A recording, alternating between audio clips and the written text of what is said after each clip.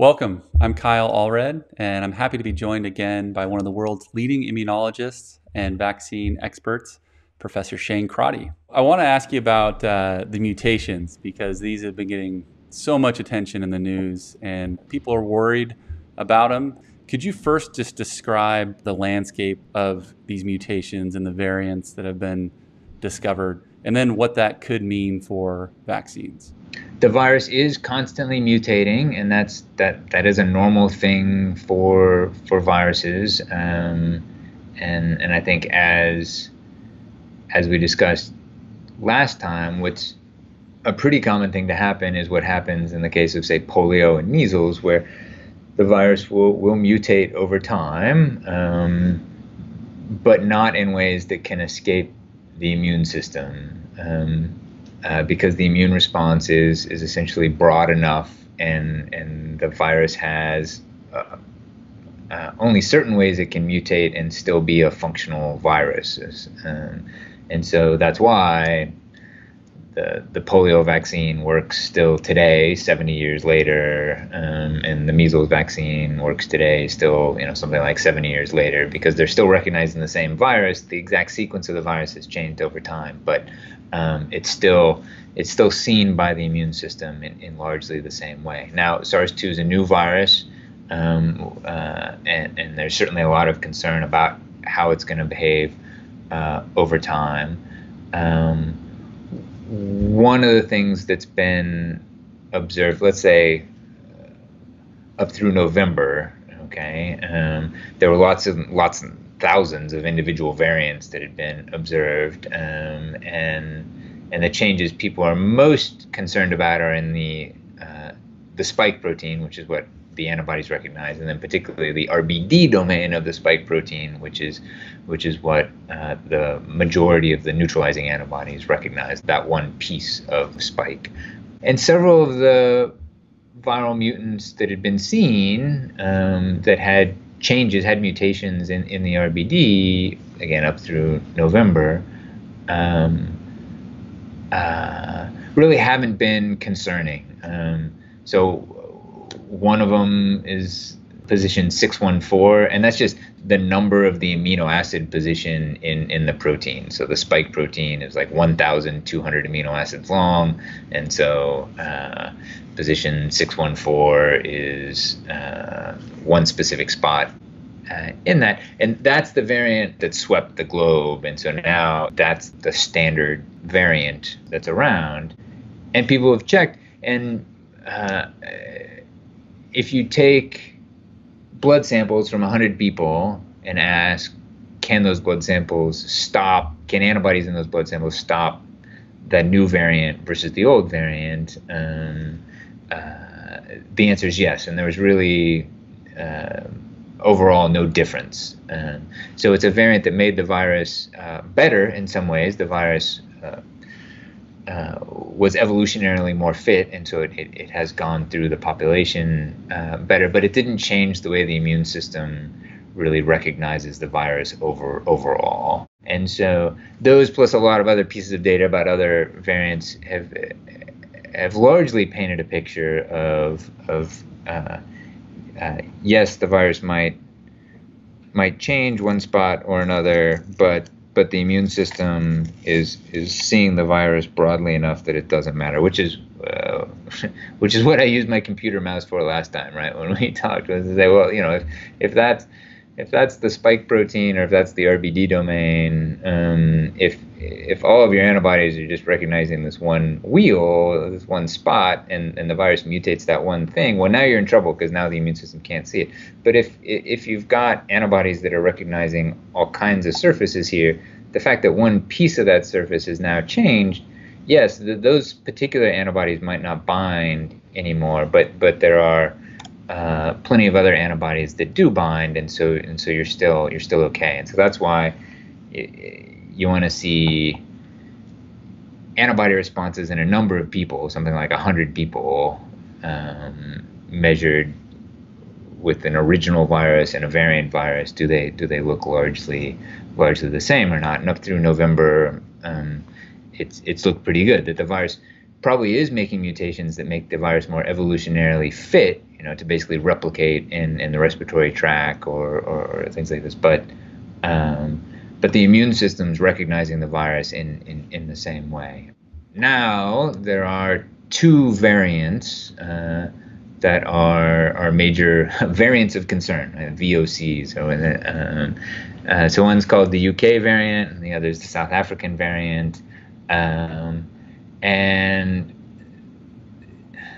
there are multiple different reasons that those are of concern. I think that the UK variants got a lot more data on it, that it's clear at this point that variant started being seen in the UK in something like September, and it's spread in the UK much more than would have been expected by random. And so it's clearly a more fit variant of the virus, and it's substantially more fit. It's got a pretty large advantage, quite a large advantage for spreading in the population.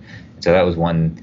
And then two was that it had quite a few mutations at once. And so you most of the time you're seeing a virus with one mutation or two mutations, and this one had more than a dozen mutations. And so that was a particular concern, because several mutations at once might escape the immune system better than one mutation. And then the South African variant is a similar thing, where it looks like it's spreading quite rapidly through South Africa, so it looks like it's got an evolutionary advantage, and it's got multiple mutations at the same time in the virus. So really, those are the two that are of big concern. And really, in terms of immune escape, we just don't have the data right now. We're still waiting to see, I think, what both the vaccine companies themselves and what a number of large labs find when they do the test that I just described of taking blood samples from a bunch of people all at once and compare how well did they stop the new virus, the new variant versus the original. And if it's largely the same, for say 95% of the people, then okay, it's a new variant that definitely is still a concern, because it's clearly spreading quickly in the population, but that the expectation would be that the immune system is still going to be good at stopping it. Oh, sorry, and you can take blood samples from either people who have had COVID-19 or blood samples from people who have been vaccinated, right? And both of those groups are of interest. And obviously the hope is that those antibodies will be good at stopping the new variants, whether it's a person who had COVID-19 or had been vaccinated. In all of those cases, the expectation is that T cells will still recognize these viruses, because the T cells are recognizing little bits of sequence all along the genome of the virus. And Alex Setty's lab upstairs from me has shown now that it's a dozen helper T cell responses and a dozen killer T cell responses per person, and each person's responses are different because of HLA. So the reason you and I can't swap kidneys is because our immune systems are different, and that's also a way of making it harder for viruses to escape T cell pressure, because it's different pressure in one person than another. So these variants aren't expected to escape T cells, but the tests on the antibodies are really pending, and we need to see. A separate but related topic is why are these viruses spreading so much more? And that those mechanisms and the numbers involved also matter for trying to figure out how well the vaccines are going to work going forward. Not because the virus might escape, but if the virus is just a lot better at attaching to epithelial cells, then it might be harder for antibodies to stop the virus from attaching to those epithelial cells. At some level, it's a competition. And so it is certainly really important to gather more information on those topics as quickly as possible. Now, where it stands right now is they are variants of concern, but really overall, the antibody responses people make and the T cell responses people make, and the magnitude of those responses and the vaccine responses have generally looked good, such that there's really not an expectation that any given viral variant would just escape the immune system of people in general, and so that's why the statements by public health officials have generally still been, pretty supportive, and scientists in general have generally been supportive the thought is the vaccines are going to continue to work against these variants, but the fact that they've got multiple mutations and are spreading so well in populations are reasons for concern, and really trying to get more immunological data as quickly as possible about them. And to clarify, the testing that you're talking about to identify if these variants can escape the immune system or the vaccine response, these are done in a test tube, right? I mean, they're taking blood samples from people and then measuring that against these actual variants in a test tube.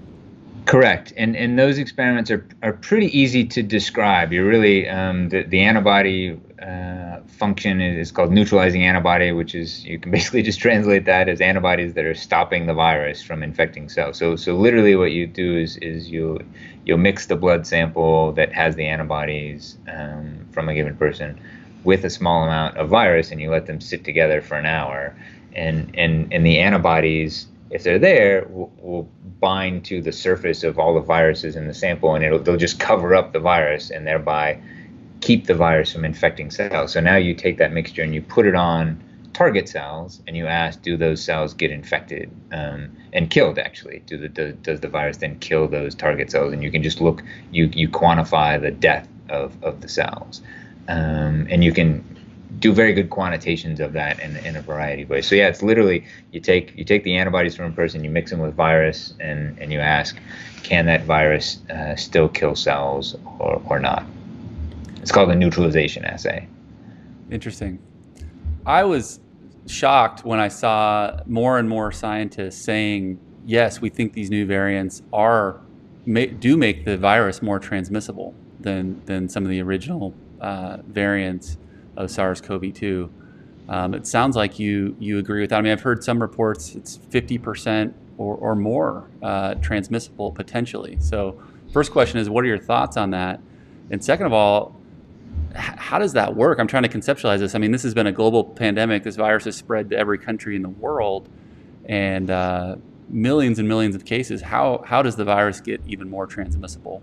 Great question. So some of it gets into some epidemiology that is definitely not my expertise, right? And so the estimates of 50% more transmissible or numbers higher or lower really come from epidemiological calculations about looking at how many cases there are, when and where, and comparing that with this strain versus a different strain, and comparing it in London versus suburbs or different parts in England, right? And those are the numbers that they've come up with. They've certainly been done by multiple groups at this point, which is something that you always want to see in science, that multiple different people can look at the data, right, and come up with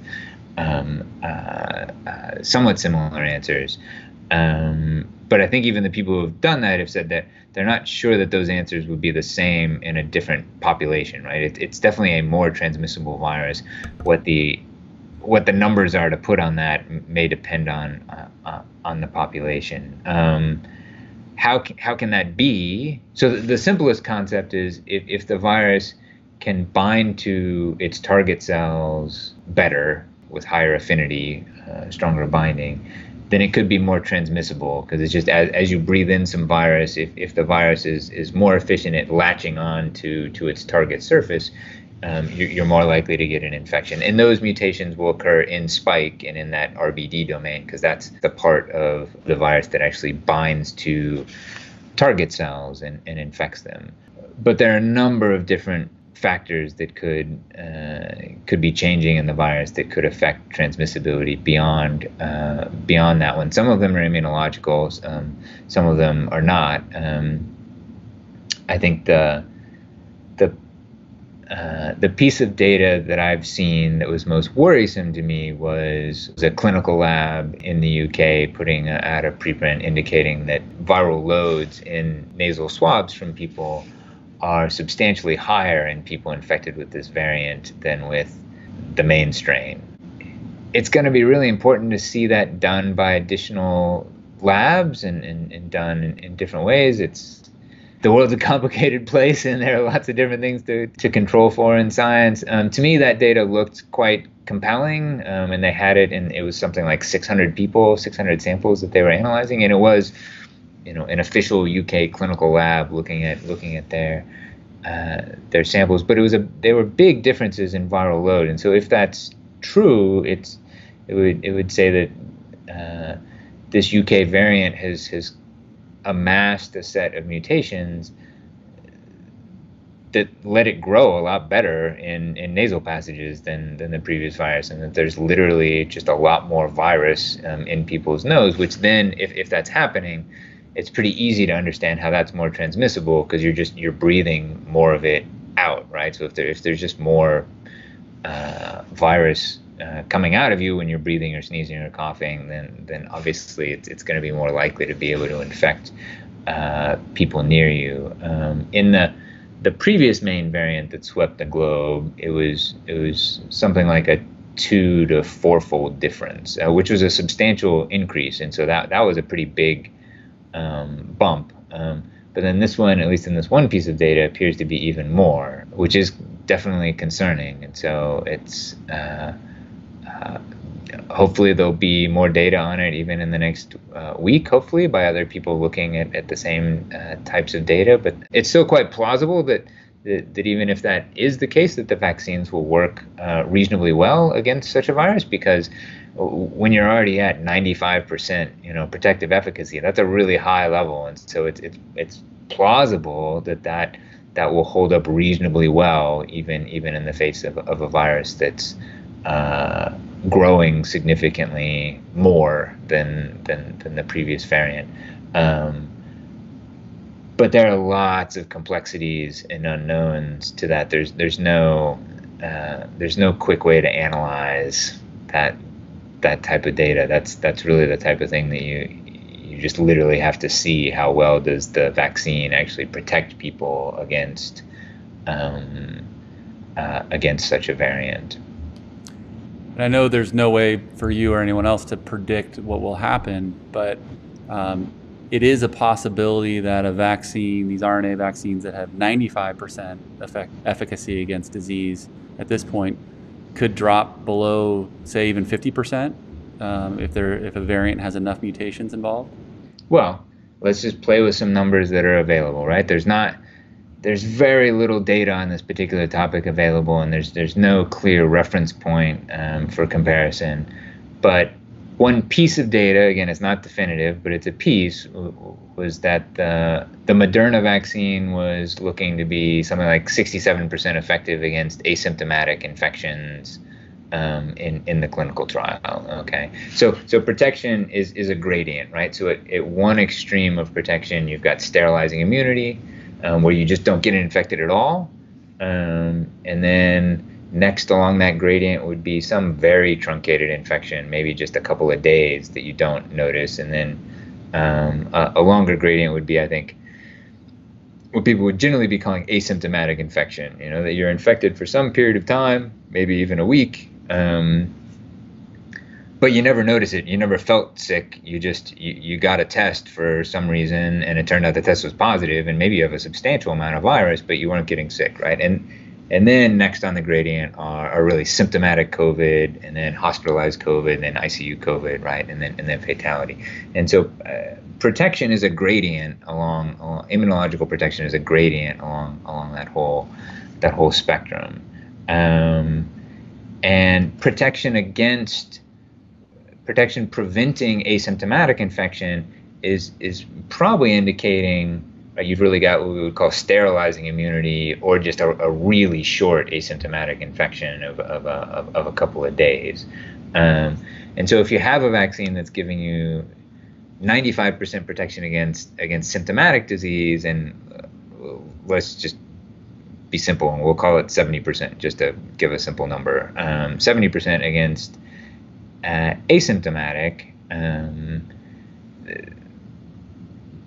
That 70% protection is probably, it's sterilizing or very close to sterilizing. Okay, so now if we apply a new viral variant to that picture and ask how's it going to do against the new viral variant, and there are two general categories that we're trying to deal with, right? Thinking about the viral variants is it specifically evading a specific aspect of the immune system, right? The computer, is it just the specific recognition that's being shifted, or is it there's just more virus in general that it's tougher to protect against, right? So I think we already talked about kind of the specific variant thing, but the more virus in general. So if you've got 70% sterilizing immunity, and now you're faced with a new virus that has just more virus around, you're not going to have 70% sterilizing immunity anymore. That's unlikely. That's going to drop some, and maybe a lot.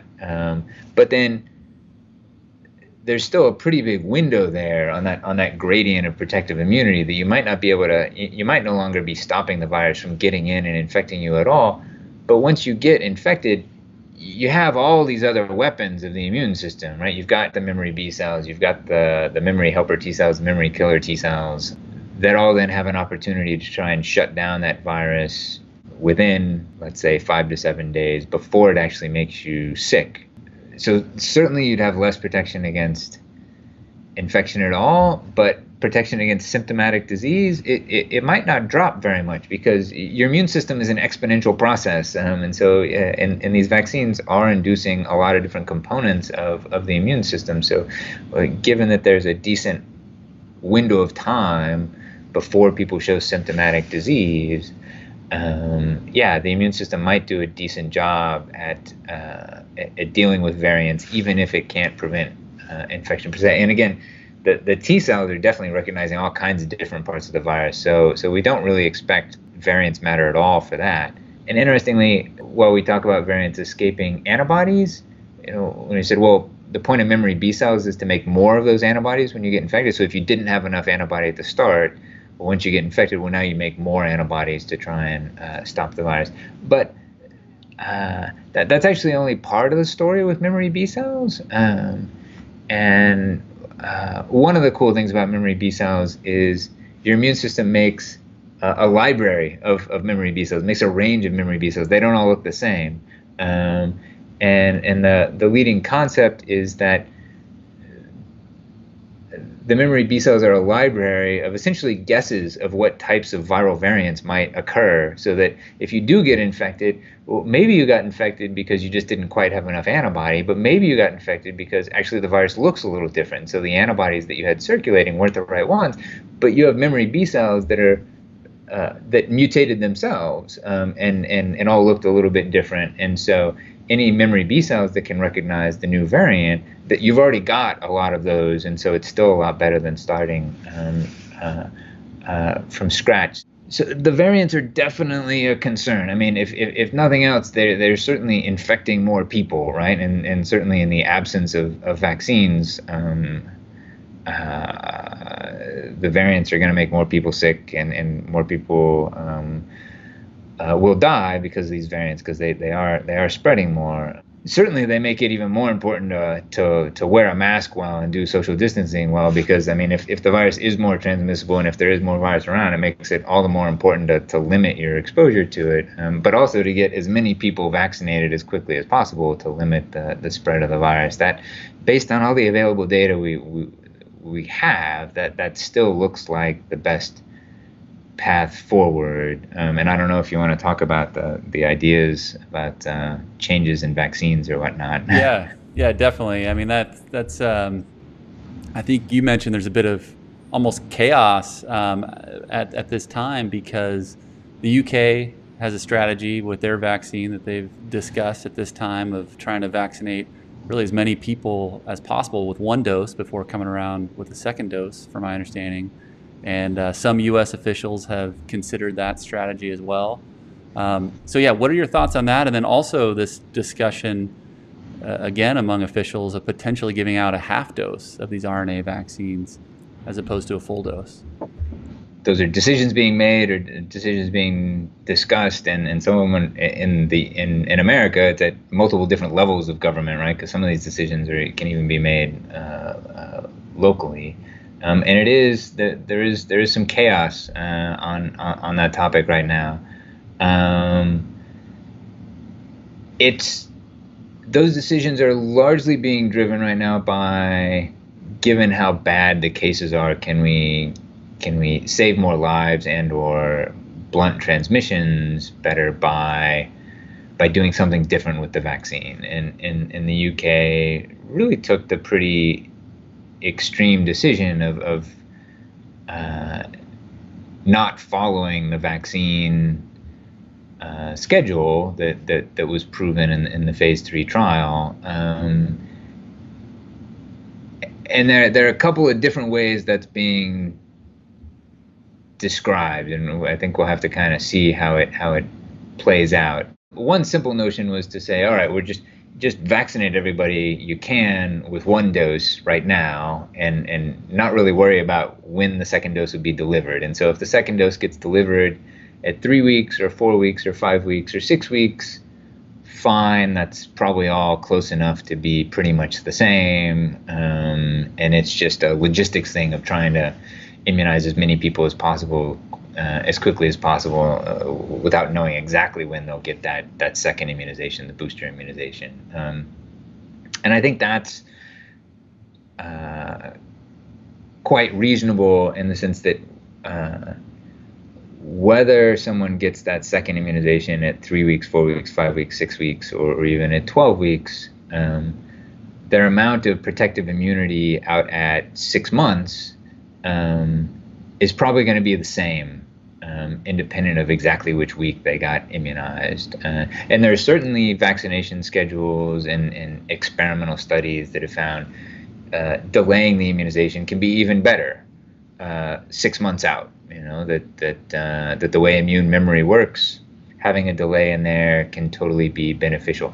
None of that's been proven with these vaccines, right? Well, we know with these vaccines, if you immunize at day 0 and day 21 or day 28, they work fantastically well, 95% protection. It seems more what the UK is saying is immunize it day 1 and then week 12, with the idea that one immunization is good enough for protective immunity, a lot of protective immunity, probably for that 12-week period. And that's a real stretch based on the available data, which is why I refer to it as a pretty extreme decision. Certainly a decision one would not make in normal times. One would only even consider it under sort of, an emergency, which is what they've done. As far as I can tell, that decision is being based on two things. One is that when one looks at the Pfizer vaccine clinical trial data or the Moderna clinical trial data, and the two companies have both reported these data as well, that there is measurable protection after one immunization. And so that's interesting. That's a good sign. And in fact, that 67% protection that I referred to, right, for the Moderna, for the asymptomatic, that's all after one immunization, because the way they found that was at the day of the second immunization, they did a test. And so any of that protection was occurring from the first immunization. So by multiple metrics, there's some protection after the first immunization. There are two big questions. One is how much is that protection? And then how long does that protection last? And the back of the envelope calculations that people have done is that it's 90% protection or more.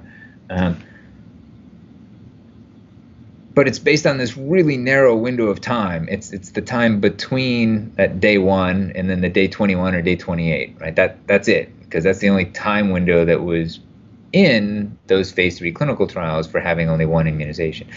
If it's a very good thing to test whether one immunization can be protective. But the way you would do it is you would immunize some people with just one immunization, and then you would just you would wait and watch, right, and let it go the 6 months. That wasn't done. There's just like this couple week period to see an effect, and that's not what the trials were designed to test, and there wasn't follow-up. So I think it's entirely possible that protection literally lasts for a couple of weeks and then it fades away. And that would be your nightmare scenario, that you've decided to immunize people 12 weeks apart and hope that they'd be protected for that period of time, but instead they're just protected for a couple weeks of that, and not the bulk of it. And you really haven't gained yourself. And what they're hoping for is that it is this 90% protection, and then it stays something like that. And I think they've even had people say that they're hoping that maybe it's like 80% protection over that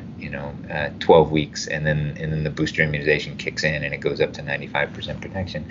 And there's just there's very little information to actually support that. Immunologically, it's a reasonable concept, but vaccines, we hold vaccines to a high bar of showing that they work. So the American FDA responded to this yesterday with a press release that said you should not give these vaccines except for on the recommended schedule, because there isn't data supporting just one immunization or spacing them out 12 weeks. They did state, look, they said in their own way, look, if you get an immunization at day one and can't manage to pull it off at 4 weeks, and instead you had to delay it till 6 weeks, sure, go ahead and still give it at 6 weeks. And that's a normal thing with any vaccine regimen. If you're a little early or a couple weeks late, that's all fine.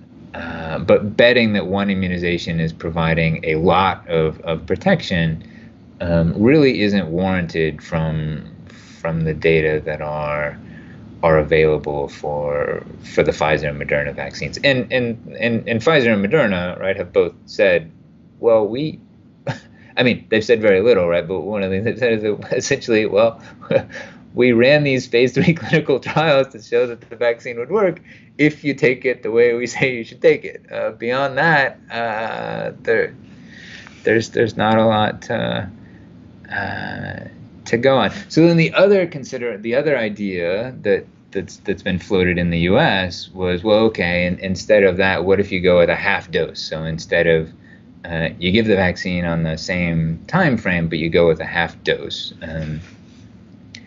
And at least for the Moderna vaccine, they did have a clinical trial where they gave people half dose, and the immune responses in the people who got the half dose were about the same as the immune responses in people who got the whole dose. So from an immunogenicity perspective, that concept is supported. But that wasn't a phase 3 clinical trial. That wasn't a clinical trial that tested protection. That was a clinical trial that just tested immunogenicity. Did people make an immune response? So there's no direct demonstration that the half dose protects people. It's a reasonable inference that it would protect people because it was basically the same immune response over a short window of time. But the normal bar we hold vaccines to is show that it actually works in a phase 3, even for emergency use. And it's possible that the half dose wouldn't generate as much memory as the full dose. That being said, the half dose was given to several hundred people, so it was a pretty big study, and it really did look non-inferior to the full dose. So if somebody told me that under an emergency situation that they were just going to change it and everybody was going to get a half dose because it was important to immunize twice as many people, I could certainly understand that decision process, because there's no safety concern with it, and you've got immunogenicity data to at least support that you would expect a reasonable amount of protection But honestly, at the moment, it's looked like the biggest problems, at least in the U.S., are not actually the available doses, but just the logistics of immunizing people, right? That in California is something like only 35% of the doses have been given. So the problem isn't that we need to space them out or give half a dose. We just got to use the doses that are there. So I certainly don't mind people having conversations about changing vaccine dose or regimen, but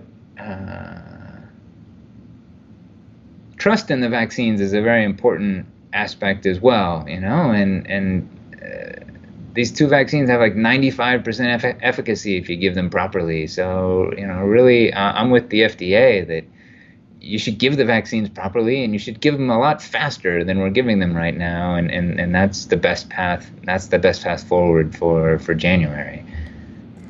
You mentioned that a potential downside of either giving a half dose or just one dose as opposed to two is that maybe you don't have the same immunity that was demonstrated in those clinical trials.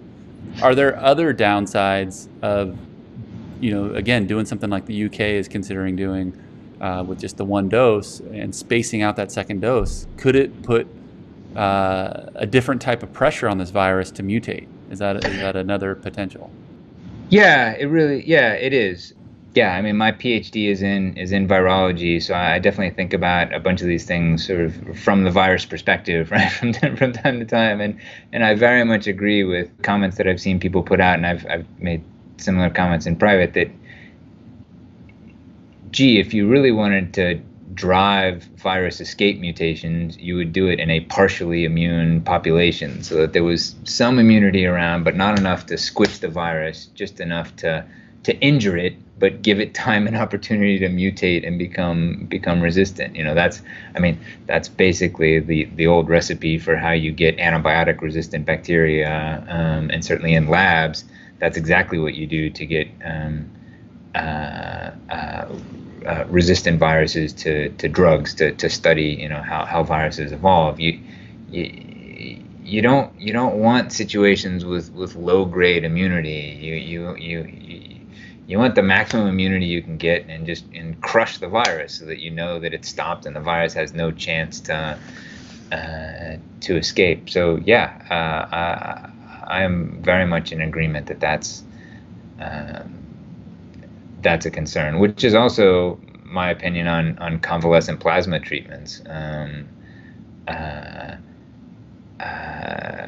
I really don't see any reason why anybody should be using convalescent plasma in patients at this point. There are monoclonal antibody treatments that are highly potent, and so you either give those or nothing at all, I would say, because the convalescent plasma has this really low antibody titer, and they, as far as I can tell, they really don't work in people. So if anything, you're just giving a bit of antibody into a person that has a ton of virus, and you're potentially just driving escape mutations in these people. You're turning them into virus mutation experiments, which is really not what anybody needs. Yeah. I mean, that's a concern. That's sort of one way that the UK variant could have emerged, basically, is that it was a virus that was growing in an immunocompromised person for a long period of time. So it's just a person who had a lot of virus for a long time and some sort of partial immunity. Well, Professor Crotty, thanks again for joining us today. And again, I hope everyone will go back and watch our previous discussion. A lot was said there about how these RNA vaccines work. And what's next for you and your team, Professor? I think clearly there's still a lot more to learn about immune memory to the virus, and so we're gonna keep studying immune memory and directly studying the immune responses people make to these vaccines, because this virus is not going to go away overnight. And I will say broadly on the horizon beyond just us, I think there is another vaccine trial, right? That's expected to have results this next month, and so people are very interested in that one. And that's the J&J clinical trial, which is another adenoviral. So that's something to keep an eye out for. Excellent. Well, thanks again for joining us. Appreciate it. Thanks, Kyle.